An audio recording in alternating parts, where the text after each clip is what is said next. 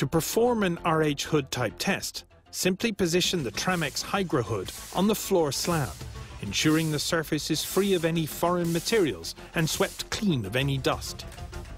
Using double-sided preformed adhesive sealant tape, seal the insulated Hygrohood to the concrete surface. Slide in the plastic hole liner and seal with a stopper. Allow the humidity in the chamber under the Hygrohood to reach equilibrium with the humidity and temperature of the floor slab. Connect the lead from the probe into its socket on top of the CME Expert.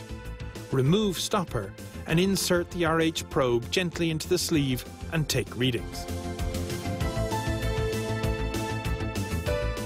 The Tramex Hygrohood is also available with an inbuilt hygrometer.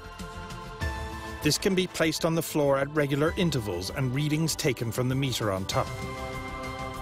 The inbuilt hygrometer can also store minimum and maximum readings in situ.